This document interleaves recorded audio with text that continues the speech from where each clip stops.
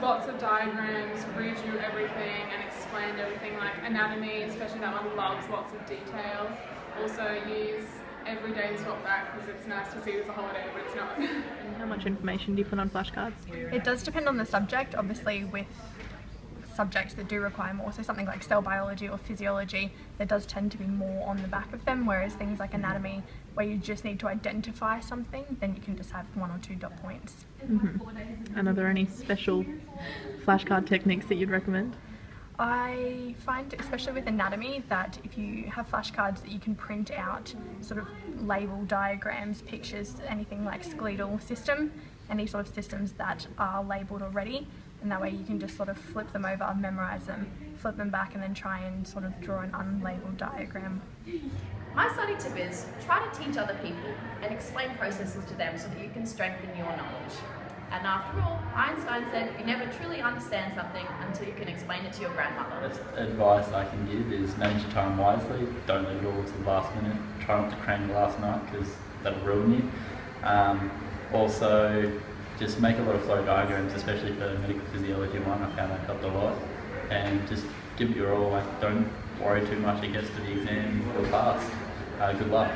So for LQB 388, the methods that I used for practicing for the exam was I went through all the pracs that we did, and then I went through the online lessons, did the questions afterwards, but I also really used the prac quizzes that you do every week. So generally as a rule they go through the answers at the end, so I'm like, okay, so what were my answers missing, what do I need to include?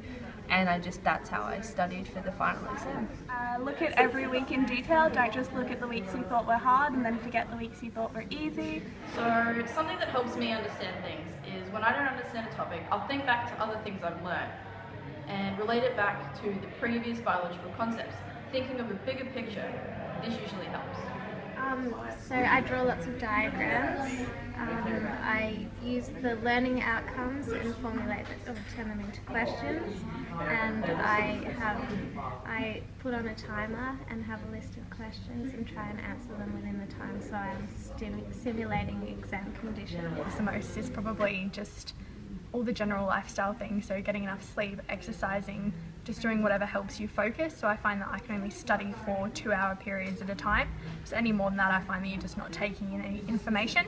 My main study tip is to have confidence in yourself, because if you don't believe you can pass the test, then what's the point in trying?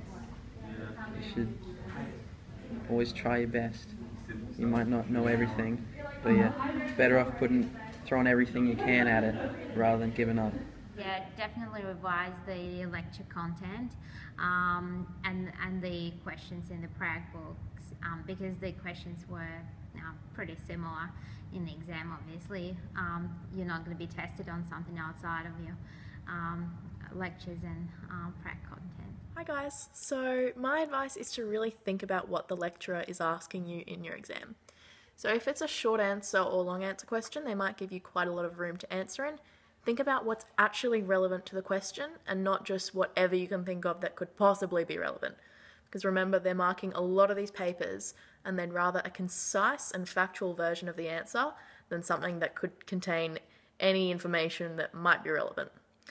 Also, when you get into the exam and if you have a bit of a mind blank, just remember that if you've been to the lectures and the pracs and the tutes, that you've done all the content, you've covered it all. So just take a deep breath and have a think about what you need to answer.